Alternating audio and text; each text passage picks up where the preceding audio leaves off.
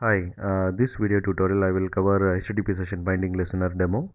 Before you watch this video tutorial, please log into my channel and watch HTTP session binding listener introduction video tutorial.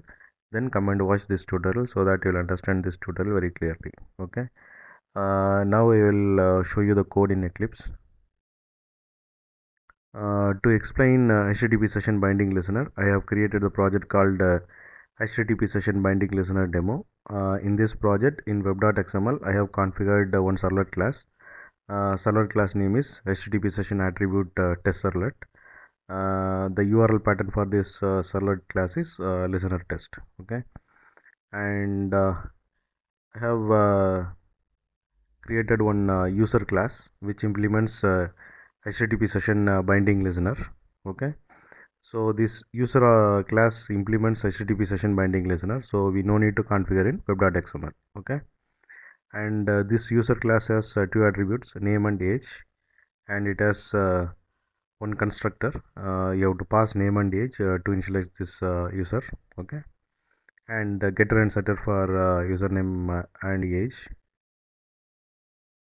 and this class implements HTTP session binding listener. So it provides implementation of valueBound and valueUnbound method. Okay, so whenever this user object is bound to the session, this valueBound method will be called and it will receive HTTP session binding event.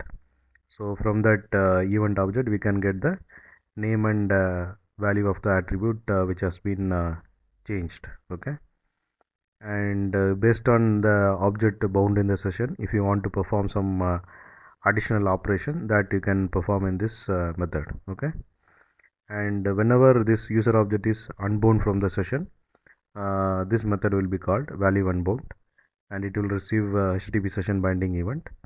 From that we can get the attribute name and the value which has been removed from the session, and based on the unbound, if you want to perform some additional operation, that you can perform in this valueUnbound method. Okay. Next we will see what is there in HTTP session attribute testservlet.java. So the class HTTP session attribute testservlet extends HTTP servlet, and it has init method. This method will be called by the servlet container to initialize this servlet, and it has doGet method. This method will be called by the servlet container to process the request. Here what I am doing is I am getting the HTTP session from the request object by calling request.getSession method. Then after certain sleep time, I am creating the user object and I am setting that user object to the session. Okay, so this time user object is bound to the session. So whenever user object is bound to the session, the user object will be get notified by the container because the user implements HTTP session binding listener. Okay, then after a certain time I am invalidating the session. So this time the user object is unbound from the session, so the servlet container will notify the user object. Okay, it will call valueUnbound method because user object implements HTTP session binding listener. Okay, and it has sleep method. Here what we are doing is thread.sleep some 10,000 seconds. Okay, and it has a destroy method. This method will be called by the servlet container to remove the servlet from the service.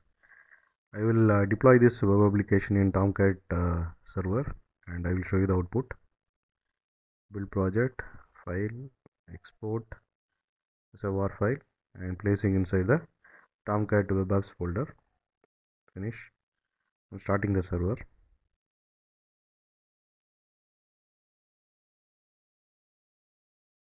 Server has been started. Now I am going to access the web application using this URL. I am clicking on enter and it is displaying index.html content. Index.html is nothing but a welcome page and it has only one link that is called the listener test. So when you click this link, the request goes to the server and the URL pattern is listener test. Okay, so the server will forward the request to the servlet container. Servlet container will check the URL pattern listener test in web.xml or not. So it is there, so it will initialize this HTTP session attribute test servlet class, and then it will call the do get method of this HTTP session attribute test servlet. Okay, so in do get method, what we are doing is we are creating the user object and binding to the session. After a certain sleep time, we are invalidating that one. Okay, so whenever user object is bound to the session, the user object value bound method will be called, and whenever user object is unbound from the session, that time user object value unbound method will be called. Okay, I will click on this link and I will show you the output in console.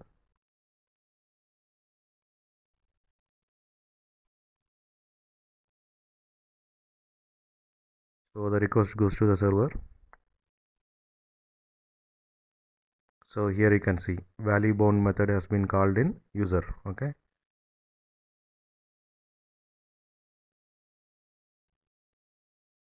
and you can see value unbound method has been called in user. And this is about HTTP session binding listener demo, and thanks for watching. Bye.